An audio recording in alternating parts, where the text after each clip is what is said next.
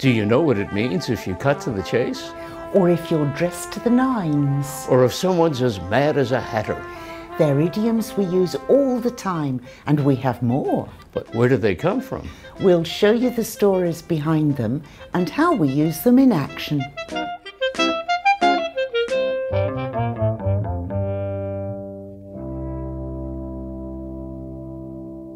Our first idiom is heard it on the grapevine. A grapevine is a climbing plant that produces grapes. But this idiom is about learning something new by talking to people informally. It's when one person tells another, and they tell another, and they tell another. The message could be gossip, or it could just be news. Hey, I heard you've got an interview for a new job. Yes, but how did you know? Well, I heard it through the grapevine. Well, don't tell anyone. It's supposed to be a secret. Oh, it's too late for that. Everybody knows. Oh, Jay, good luck with your interview. So where do you think this idiom came from? I heard it through the grapevine, da da da da. It had nothing to do with the Marvin Gaye song. It actually dates back to the time of the telegraph, an old method of sending messages using radio or electric signals. One theory is people thought the telegraph wires looked like the wires they used to train grapevines. So when they got a new message, they say they heard it through the grapevine or on the grapevine. Okay. The next idiom is read someone the riot act. A riot is a situation where there's a large crowd of people in a public place and they're behaving in a violent way. Usually they're protesting. For example, there were riots after the death of George Floyd. The Riot Act was an act of law that was passed by the British government in 1715. It was designed to stop violent protests. If there was a crowd of more than 12 people and they looked dangerous, someone came and read part of the law. And then the crowd had 1 hour to disperse, to break up and go away. Our sovereign lord, the king, chargeth and commandeth all persons assembled to disperse themselves and peacefully depart. God save the king. It became the law in British colonies too. So we had it in America, and it was punishable by death. Thankfully, the law doesn't exist anymore, but we still use the idiom. Oh, hi. Hi. Are the kids asleep? I think so. I put them to bed half an hour ago. I'll go and read them the riot act. So if you read someone the riot act, it means you give them a strong warning that they have to stop doing whatever they're doing and behave themselves. And these days, we generally say it when we're joking. I read the kids the riot act. Do you think it will work?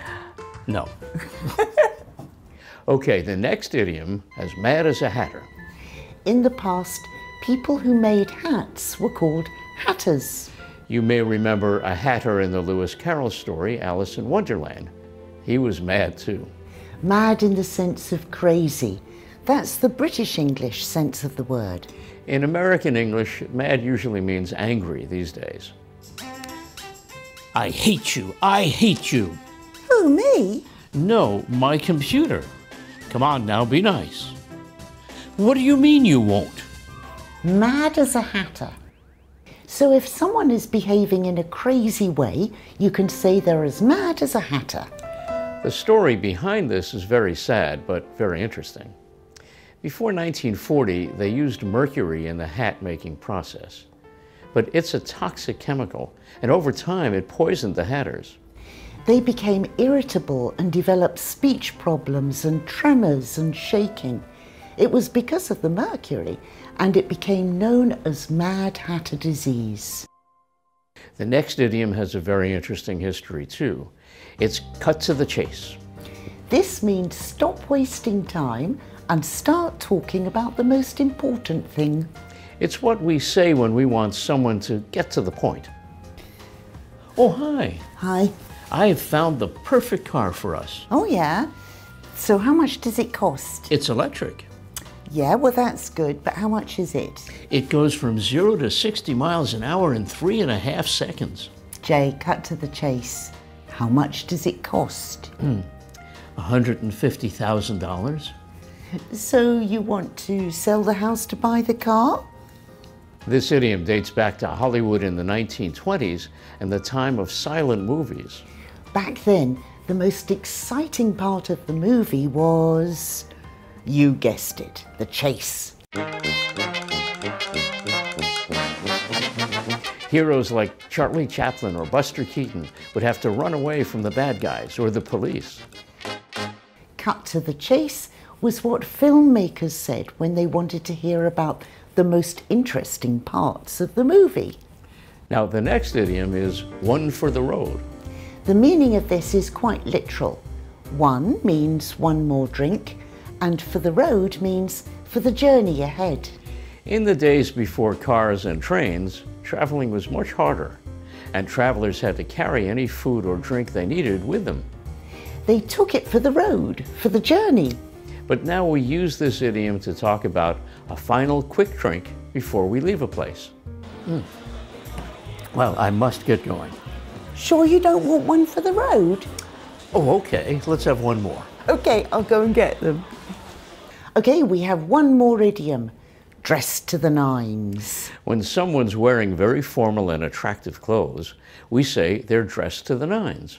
Are you ready? Yes. Oh, look at you. You're dressed to the nines. Oh, and so are you. You look great. There are different theories about the origins of this idiom. Some people say it's about the material or fabric that clothes are made from. It was usually sold in lengths of 9 yards. That's about 8¼ meters. To make a really nice suit, a tailor would use all 9 yards of fabric. So dressed to the nines meant the best quality clothes. The problem is it usually only takes 4 or 5 yards to make a suit. So that story might not be true. It's a good story, though. Yeah. We hope you've enjoyed all the stories you've heard. We plan to make a series of videos like this, so if you liked it, please give us a thumbs up and let us know. And perhaps you have a friend who might like it too. Why not share it with them? Until next time, everybody. Bye-bye. Bye now.